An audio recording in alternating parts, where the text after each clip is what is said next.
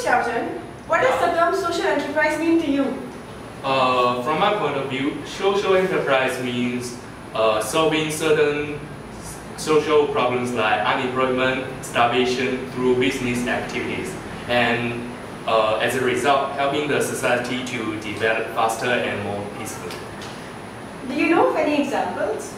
Yeah, I've heard about this organization called Social Venture Hong Kong, and they're carrying out the activities called barrier-free taxi service.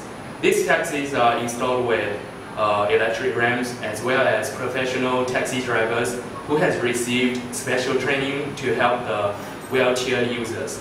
And there's about 160,000 physical disabilities in Hong Kong now. With these special taxis, they are able to travel around the city easily. Oh, okay. Thank you. Okay, so now my turn. Why would we want to join Sage?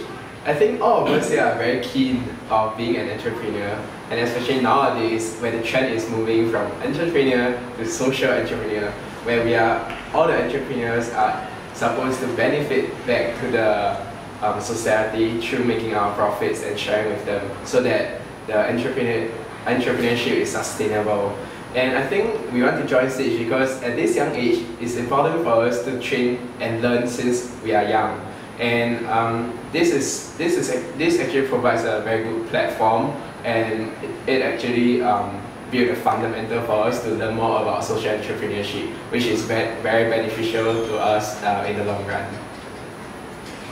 So, Anu, why do you want to join Sage? I hope to gain a lot from Sage. Personally, I would be doing economics and business management in university, and for me, I think Sage is a very strong platform to see how it would feel like to actually step out of the business world and see what goes on behind where people just receive the product. Secondly, I think it's social enterprise, so not only do I myself profit, but I also make a social change in the world and contribute to the society. And thirdly, obviously, I want to make profits. So, yay, Sage! Okay, Tony. So, how do you see yourself contributing to your team? Yeah, so in our team, we basically split up our jobs and research to 4 of us. And my part is to make sure that we got all our contacts, and so basically I'm doing those logistics stuff, and my part is to make sure that our project is smooth.